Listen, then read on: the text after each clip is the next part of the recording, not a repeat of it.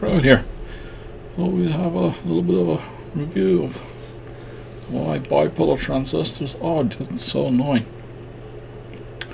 I mean, one aspect is their input impedance. It's not infinite, so real crap from my perspective.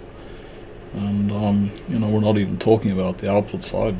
They can't even provide infinitely low impedance. I mean, you would expect at a minimum that it could do that.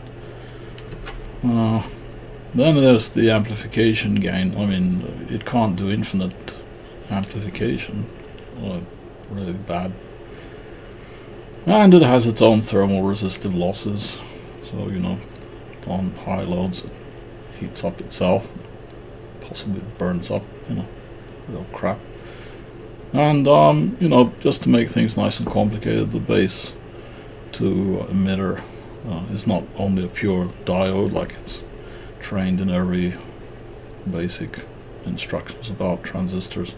It's actually a diode and a hidden resistor, and the resistor varies, you know, not even a fixed resistor, just a variable resistor. So anyway, I thought we'd really demonstrate how crappy these things are and have a look at a basic circuit. So just got a common emitter amplifier. We can take a look at that.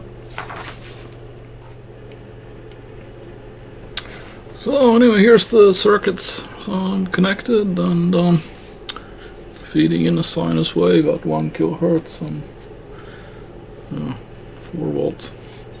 And as you see, this is what happens to it. It just messes up the whole signal. So the output is in blue, so it really distorts it. And then if we take the triangular wave, doesn't really look that much better, does it? And then we go back to the sinus wave, and then we heat it up a bit.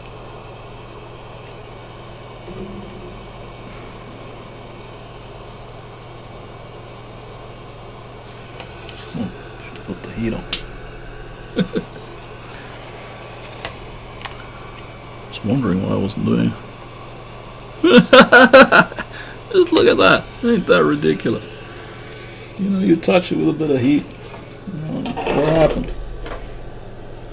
It distorts the whole gain. So the gain varies because of the hidden resistor in the base to emitter circuit, and then it will vary depending on the temperatures. So you combine those two, and you know, even the basic fact that the signal is already base distorted, it will get even more distorted. So yeah, really useless stuff.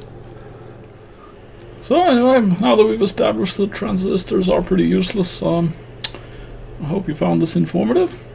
Please consider subscribing, hit the like button if you thought the video was worth it. Merch is available, or if you'd just like to buy me a cup of coffee, the link's in the description. I really think I need at least a double espresso to survive this. Yeah, and all the contributions will go towards developing the channel and making new projects, and see you in the next one.